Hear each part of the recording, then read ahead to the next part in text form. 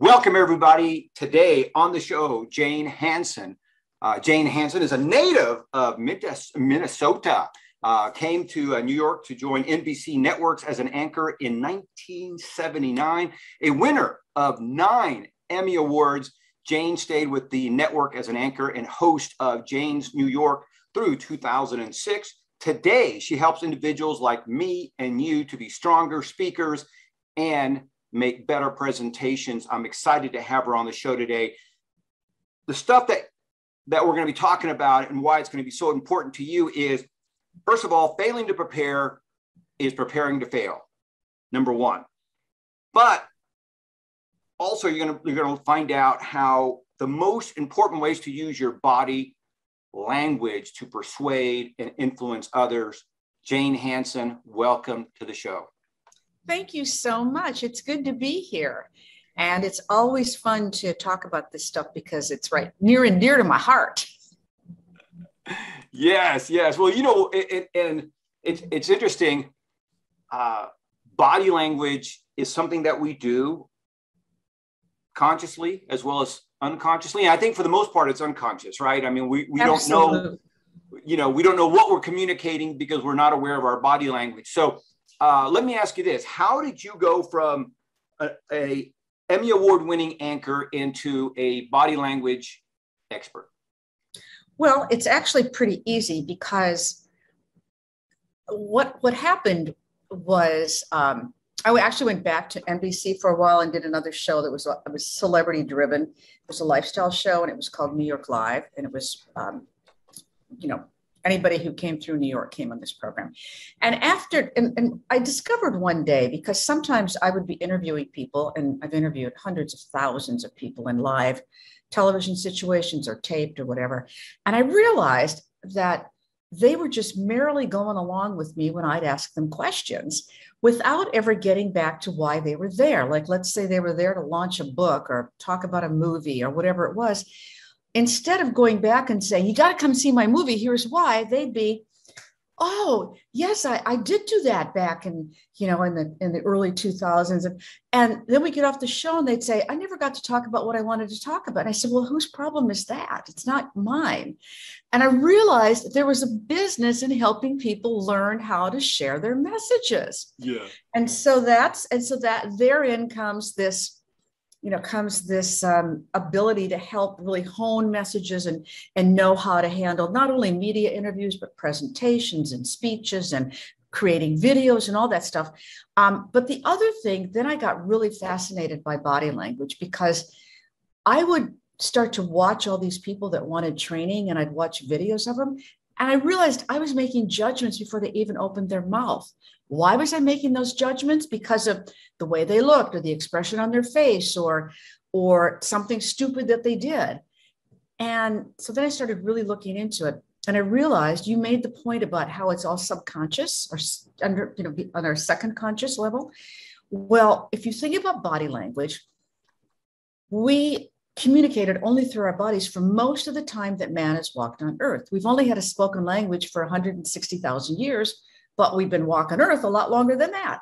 So that means that we communicated by so many different means. And if you start to look at it, you can realize it's totally innate and we all understand it and we take things away from it, even though we don't realize it, to your point. Yes. And what's so amazing, first of all, about what you said about these people who are professional, they are intelligent, but yet they fail to get their message across. So it has nothing to do with somebody who's unseasoned. I mean, a lot of these people that you interviewed, they've been on the air multiple times. They've been on shows. They are professional authors, speakers, actors, singers, and especially when you're doing a live show, when that little light turns on, you can get the most intelligent people, but yet they'll go blank as soon as the light turns on, right? And so I could see a lot of people just, the light comes on and they don't as you mentioned, they don't focus on their message and they lose out. Right. Well, some of the people I work with will say, I say, what's your problem? You know, why are you here? What do you want to learn? And they'll go, I have brain fog. Exactly to your point. The red light comes on the TV, or maybe they're introduced in giving a speech, and all of a sudden they go, why am I here? I forgot what I'm doing. Blah, blah, blah, blah, blah. And they literally have this thing. So I feel really good about helping people get past that. And there are some easy tricks. There really are. All right, so let's talk about some of these easy tricks. What are some easy tricks to master your body language? Specifically, I want you to maybe give us some ideas on how we can master our body language and have it in sync with our words. Does that make sense? Oh, yeah, absolutely. Well, because it's completely disingenuous. If what you're saying doesn't match what you're doing with your body, everybody knows that you're full of it. They just do. So, example, if you are talking about something that's really serious and you're smiling your way through it, people are like, who is this phony baloney? Right. Or if you're, if you're doing something with your hands that don't make sense, and people say, well, they don't even know what they're talking about. It just robs you of your credibility. But if you use it effectively, it only adds and enhances. So going back to that idea of gestures and using your hand, hands are considered to be like a second language. Most people use them in some way, in our conversations, and they add emphasis when you do it right. But when you don't use them correctly, they're a complete distraction. And it's like when somebody puts their hand in their pocket and then they're walking around the stage and you're going, why is their hand in their pocket? And you start to fixate on that versus listening to what they're saying. So it's a great distraction. So we have to be careful about it. What I suggest to people is, especially if you're doing a speech or a presentation, build into the words you're going to say, build into that places where maybe you're going to move on a stage, or maybe you're going to pause. When we pause, that's the most underutilized tool that's out there. Pausing enhances our credibility. It makes us seem far wiser and far more authentic than just about anything else we can do. Now, most people are afraid to pause. And when I say pause, it's the length of time it takes to tap your foot. So it's not long. But most people are afraid of it because we don't like silence. Right. Takes a lot of guts to be on a stage or in front of a television camera or on a video that you might be creating to actually take a pause. So, but do it, because I'm telling you, it is the single most important thing you can do to be heard and to be listened to. And the other thing is, it creates these expectations from your audience. They're all of a sudden they're saying, uh-oh, what's this person going to do next? I better pay attention. And you do. Right. Well, you know what? And I've heard this from a couple of different speakers, trainers, if you will. And I think this is one of the best ways to use a pause and at the same time deflate that awkwardness, right? And so I've heard several trainers and speakers or presenters say, they'll ask a question and then they'll say, I'm okay with silence. So you guys think about it and let me know, and give me your thoughts, right? So the presenter just goes quiet, and there's that little tension that builds up before somebody raises their hand and says something. And I think that's so effective because, first of all, it forces the audience to be more engaged and to pay attention, right? Yeah. And at the same time, it kind of, like I said, deflates that awkwardness that sometimes we feel when we go silent. Yep, absolutely. I mean, I love that. Most speakers are not brave enough to do it because, a couple of reasons. They might not want to hear what you have to say. Like maybe you're going to say, man, this sucks. Or, but the truth is, most of the time, your audience is on your side. They came there to listen to you because you've got some information, you've got some expertise that they want to know about. So they want you to do a good job. They want to be engaged. They want to listen. They want to have fun. They want to learn. So they're not really there to be judgmental. The only time they're judgmental is if you really stink. Right. So and then everybody loves being asked their opinion. So if you ask them a question and then they come forward and find a way to answer it, it's a home run. Yeah, absolutely. And I like what you said there. They're there for a reason. They're there to get information, to be entertained, to walk away with maybe something that they can apply in their lives. So yeah, they're there. I would say 80% of the people in the audience are there voluntarily, right? Absolutely. Sometimes it's a command performance, but then that means they better listen because there's going to be some consequence if they don't. Right. All right. So let me ask you this, because you talk about words to avoid, especially like in a speaking scenario or some kind of, what do you call it, business lingo, business speaks.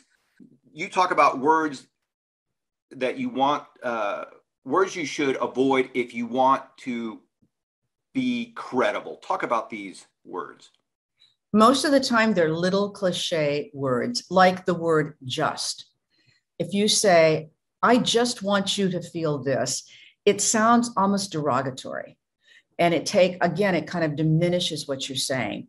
Women in particular have a problem with some words, like when women consistently say, sorry, or excuse me, when they want to make a point. Now, why they need to do that, I don't know. Like, sorry, but I need to add to this. Why do you say sorry? It's as if we're making an excuse for not being, for having a point of view, right, or for having an idea. So we want to think carefully about the words that we use and how they're going to be received. A few other things are, of course, those crutch words. So, and yeah, what I'm hearing a lot now is people, when you ask them a question, they go, yeah, no, but I think. And you're so taken aback by how ridiculous it sounds. Like you said, yeah, then you said, no. You know? What do you mean?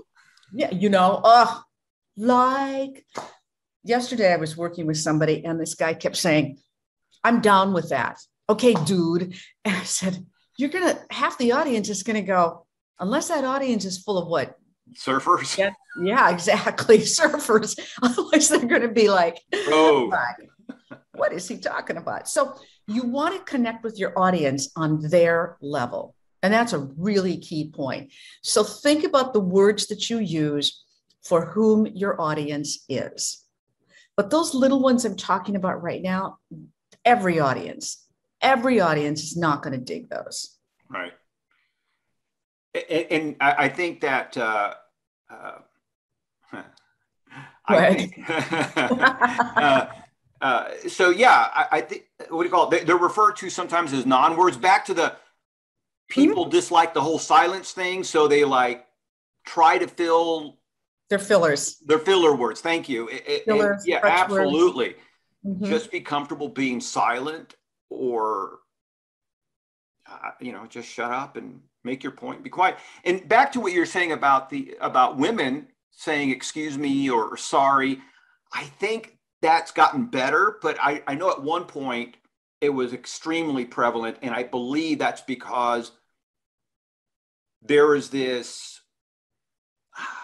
kind of, I don't know how the message was developed, or this feeling that if you are a woman and you express yourself too directly, that you're going to step on males' fragile egos. And yes, males do have fragile egos, but I agree. I think, look, if you want to be taken seriously as a female, if you have, I think it's okay just to say what you think and let the frail egos deal with it. It's because it's not about you. It's about the frail egos that are having a problem handling. And I think it's gotten better.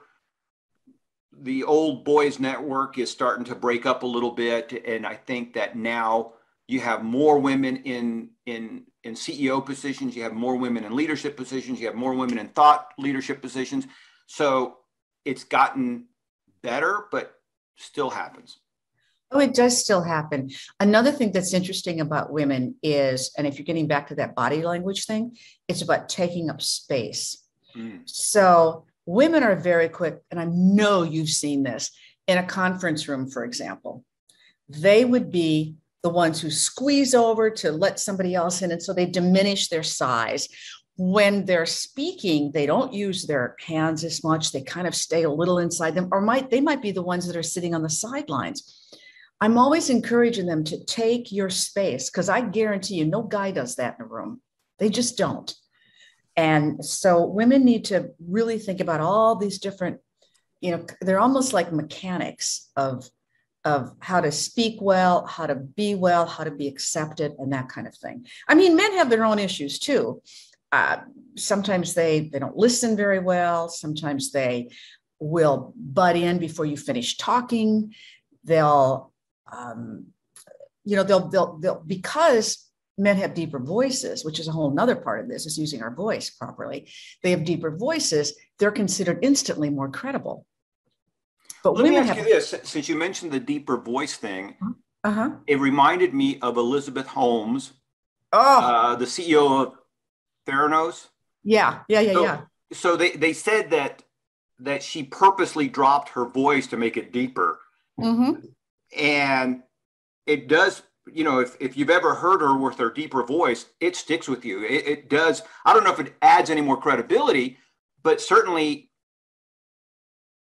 it shocks you at first to hear somebody, to see a female with such a deep voice. What's your take on that whole thing that she did with her voice? Oh, everything about her seems now in retrospect seems like it was just completely phony. Right. But I will tell you, when she first was out there and was really in that space and everybody was loving her and saying, oh my God, this is so remarkable what she's doing. I use a lot of clips in my work to show people. I would use clips of her to say, listen to her voice. I'm not suggesting you sound like her, but let's think about how we can deepen our voice, because it is something women need to do for credibility purposes, because we don't want them to be like this. Blah, blah, blah. We don't want to be sing-songy, right? And some women naturally have a higher voice. So I really work on getting it deeper. Now, when I look back on it, I'm thinking, wow, she really set everything up. I mean, it's weird. When you listen to that voice now, it's just weird. Yeah, it is weird, but still, it was one of the things that made her outstanding. She set herself apart from other females. That voice was so distinctive. And again, maybe as a female, you don't have to go that far, but it is something to look at. Just as a training exercise. Okay, so maybe for our female audience, what are some things that they can do to add some credibility? You talked about the space thing, and so maybe throw that back in there again. But what are some other things that females can do to be more, to use their body language in their space better? Okay. So again, when we talk about women and their voices, one of the things that women do is we have a lot of up inflections. Like if I say, hello, everybody, my name is Jane Hanson. Well, does it sound like I even know my own name? Right? So what an up inflection does is it turns a statement into a question. And women tend to do this a lot. It's a bad habit. Now, psychologically, one of the reasons that we may do it is because we're such people pleasers. We don't want to show that we're the smartest person in the room, even though we know we are. So we do that, add that little up inflection. So it's kind of like, oh, you buy into me. I'm understanding your problems. Well, it's all a bunch of crap. You got to just forget it. So get rid of that up inflection. Another thing that women do is we get rattled in different ways. Another example, when somebody's making a presentation to an audience, when a woman sees somebody that's maybe getting on their phone, she's like, oh, I'm not being any good. I'm not resonating. They're not listening to me. What am I going to do? And then their mind just takes over. A guy, on the other hand, that sees that happening has this response going, I must be so good. They're tweeting things out about me. Or this dude is missing the best speech of his life. So it's two different interpretations of audience behavior. Women need to say, look, I'm not going to please everybody all the time. I cannot focus on that. And they need to shift their attention back to maybe somebody who's a happy face, maybe somebody that's looking and watching and listening to them and they're nodding and that sort of thing. So this also gets to the point of really great eye contact. So if you're doing an in-person thing, you really want to make sure that you're directly looking at your audience, and you divide the audience into 3 pieces of pizza. You look at one audience member or one piece of the pie straight ahead. And then at the turn of a phrase or the end of a sentence or even a paragraph, not before, you turn to one side of the room and you turn to the other side of the room after that. So you want to make sure that you're giving everybody in the audience attention. It keeps them focused. It keeps them watching you. It makes them afraid that you're going to look at them and they're not going to be looking up at the right time. I mean, there's all kinds of psychological things that go on. So that's a really good way of doing the eye contact. And that's actually for everybody. Sometimes we're afraid of looking at people because we don't want to get their reactions. The other thing is, you mentioned asking questions before. There is nothing like using rhetorical questions or taking a poll or something like that establish yourself as somebody who's full of confidence. Unconfident people don't do that. I also talk about strategic movement and walking across a stage or even in a conference room or something of that sort, where you make note in your presentation or in your speech where you're going to make a movement. Strategic movement really helps because it forces people to, again, pay attention. It re-engages them. It's a very simple technique, but you have to do it at a moment where it makes sense in whatever you're saying. So let's say that you start to walk across the stage and you're talking the whole time, and all of a sudden you're like a bobblehead and you're going back and forth and back and forth.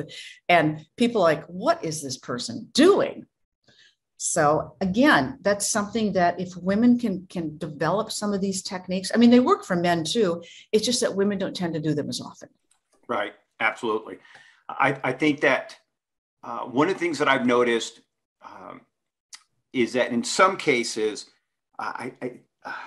women, especially women who are also moms, like you mentioned, they're people pleasers, and they are so used to giving and giving and giving.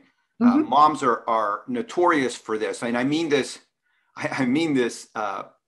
It kind of in a, I don't know. It's good and bad. It's good that they're givers because that's nurturing your children. That's awesome.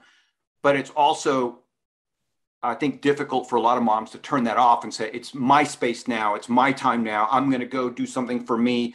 I'm not, I'm going to shut off the giving nurture side for a couple hours. And sometimes these moms, when they get to the office or back to the office environment, they're on that people pleasing, mom giving mode. Mm-hmm. And I think it becomes detrimental. I think you're right. I mean, so what's been interesting during the pandemic is a lot of the work that I've been doing with CEOs and, top level executives is all about helping them learn how to be more compassionate and more vulnerable, which, by the way, women tend to have in spades. But we also might carry that too far. And so there's a kind of a middle road, a middle ground that we should probably try to stick to, which is, I don't have to please everybody. And I don't have to always be sure that everybody in the room is happy, because they're never going to be. And all it does is, again, take something away from me. So we just need to be conscious of what we're doing and when we're doing. I mean, there's so many layers to all of this. And sometimes if you start digging really deep into it, you just get overwhelmed. But I appreciate that women really care. I really do. And God knows we need more of that in today's world. Yes, absolutely. Yeah. So it's really being probably more intentional I think is the way in which to deal with this properly, is to be really intentional about what you're doing, what you've got in your mind when you're going into a meeting, how you're going to treat people, the points that you want to accomplish, and make sure you accomplish it. Yes, I like that. All right. So what's the word I'm looking for? There's, I don't know if it's a myth, maybe it's a strategy that there's a specific way to start a meeting and a specific way to end a meeting. Talk about your take on this. Well, again, this is something else that really came to mind and was really emphasized during the pandemic and when everybody was doing things on Zoom or some other kind of media platform. And so at the very beginning, I like to call it having a virtual handshake, because we couldn't shake people's hands in person any longer. And what I mean by that is starting a meeting by actually finding a way to connect with your audience by asking them questions. If you think about it logically, in person, you can shake hands, you can talk to people about, oh, I see that picture of your kid in your office, or something that's in the conference room, or something that happened on the way to the meeting, or whatever it is. But it's about, how do I actually help people connect with me at the beginning? And you have to do that because in today's world, we are so more expecting something to be interactive, something to really make us feel like we are wanted to be part of this presentation or part of the audience. What I do when I'm actually at an in-person event where I've got several, maybe 100, a couple hundred people in a presentation, or 50, whatever it is, and whatever the number is, I will get there a little bit early and I'll talk to people ahead of time so I can find something out from them that I can insert into my presentation. Whatever it is, sometimes it's somebody's having a birthday that day, or maybe it's that, maybe something about the weather, or a commute, or a joke that has been going around, or maybe there's something in the news that day that has to do with whatever is happening with that particular company or organization or group or kind of people. Or maybe it's something funny, but you got to be careful about the funny stuff, because sometimes I've seen lots of jokes fall flat. So you got to know your audience well before you tell a joke. But the other thing I want to tell people is, you can use the same material over and over and over again. And the reason I say that is because you've always got a different audience for the most part. So they haven't heard it.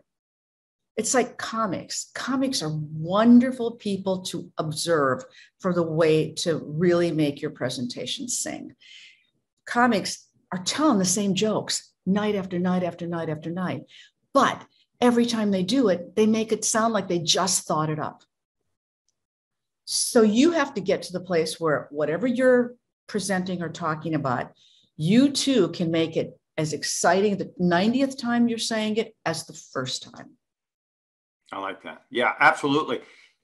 And some of the, again, best speakers that I know, best trainers that I know, you could pick up their book, or you could pick up their audio files or whatever, their audios. And when you go and see them live, the content is 95% the same as their book or their audio course or their training course. They don't change it a whole lot, and they don't need to. In some cases you have to update it, sure, but at least 80% is going to be the same content. And I think part of that actually adds to your credibility, because if you're saying something that is, I'll use the word truth, then it's not going to deviate that much. Absolutely.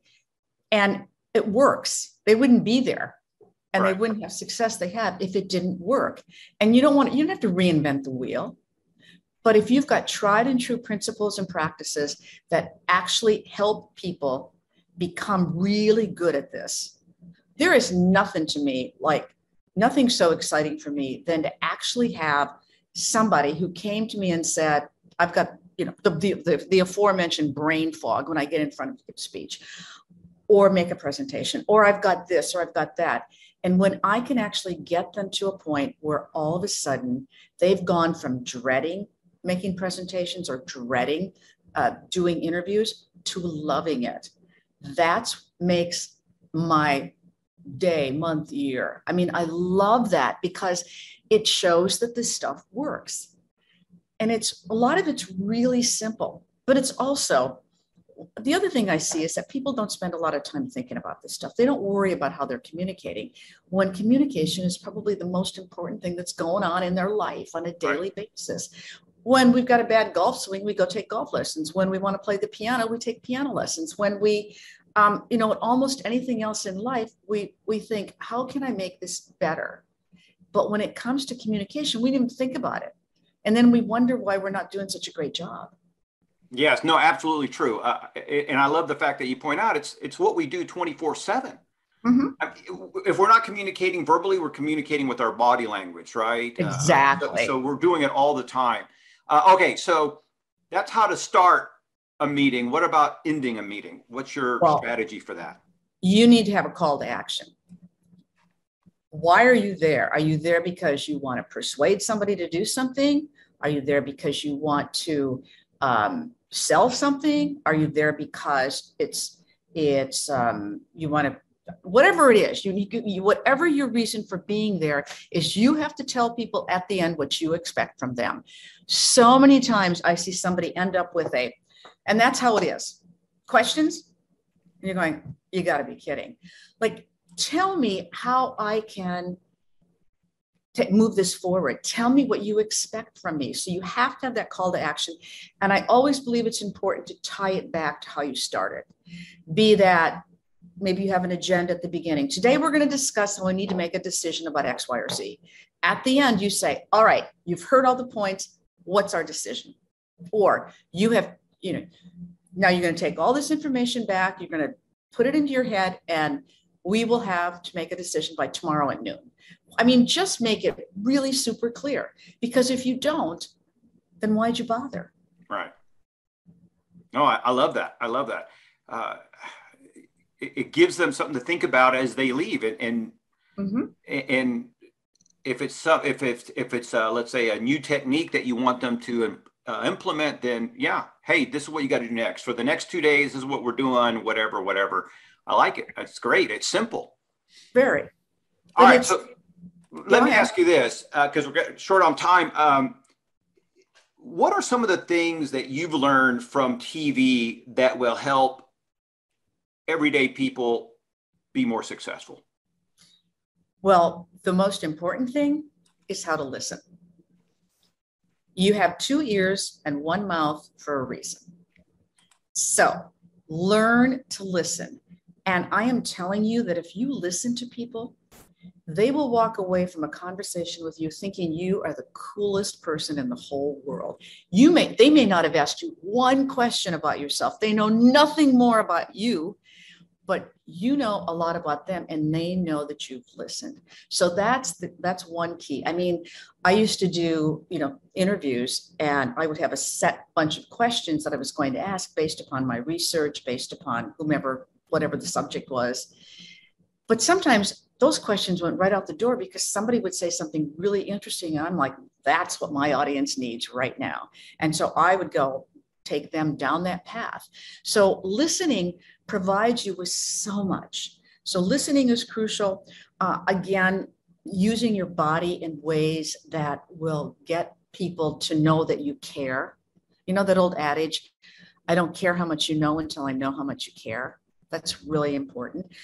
I think being very flexible and adaptable means sometimes you have to change things up at the last moment. Sometimes you walk into a place and instead of having 20 minutes for a speech, you've got 10, or 20 minutes, you've got an hour. So always think in terms of how can I kind of move things around and be really adaptable to any situation? Because that's certainly what happened in television all the time. There's finite amounts of time. And then respect your audience. Respect that you're giving them information. Allow them to make their own decisions and judgments. There's not enough of that happens today. We try to tell people what to think. Right. When we need to respect them and say, you make the decision about what you want to feel about this. I'm just giving you all the pertinent facts. Yeah, no, I love that. All right, so here's my final question, because I think you probably get this a lot I know that this comes up quite a bit. So how do you calm the nerves, that monkey brain? How do you shut it down when you have to give an important presentation? Maybe you have to give an important presentation to investors or to the boss, or, you know, maybe it's your first big break as a speaker and you're in front of whatever, 100 people or 1,000 people. How do you calm yourself down? Well, you started at the beginning with saying failing to prepare is preparing to fail, which is a Winston Churchill quote. And so the first thing is good prep. Know what you want to say, practice it, have it in your head so there's nothing that can make you look like a deer in the headlights. Second, something really important that we do, I don't know how many thousands times a day, it's called breathing. So what I want you to do is to do this simple little exercise. You breathe in for 3 counts, you hold it for 3 counts, you breathe out for 3 counts, and you do it 3 times. And what this does, and nobody ever has to know you're doing it, what it does is it really calms us down. We breathe into our diaphragm by doing that, which naturally makes our voices be more resonant. So that really helps. And then the third thing is, I want you to focus on your purpose. And this is really key for women. There have been a number of studies that have been done that shows if we focus on why we're there versus, oh, my hair, oh, my dress, oh, my this, oh, my that. If we focus on the purpose, because that's what the audience wants. Right. Then it suddenly becomes, we suddenly kind of get out of our own head. So preparation, breathing, purpose. I love that. I love that. And a personal story, I remember doing my first 1-minute video. This is years ago. And it was like, it's just a 1-minute video and I have it somewhat scripted out and it's going on hour number 2 and it's driving me crazy. And then I forgot how I got that information that you just mentioned. Start focusing on your audience, start focusing on why you're there. And once I started focusing on why I was there, what, you know, versus how I looked and how I sounded, and I really focused on trying to help my audience, the nerves things went away. I got the 1-minute video done in like 58 seconds. And anyway, the rest is history, but it does work when you focus on them or your purpose, and it makes a huge difference. It does. It's like magic. One other thing I just want to add is remember, it's just a conversation. I like that. Yeah. All right. So Jane, if somebody wanted to reach out to you, if somebody's saying, man, I need to get some help, where's the best way, or what's the best website to reach you at? My website, which is basically just Jane Hanson, HANSON.com. And there's a place in there where you can reach out to me. And it also has my email on there and all that good stuff. And the email is really simple too. It's jane@janehanson.com. Very simple, very easy to remember. Jane Hanson, thank you so much for stopping by. Thank you. This was a lot of fun. You told me that we had to have a good time, and I hope we've accomplished that mission. I think so too. I had a lot of fun. I've learned some new strategies.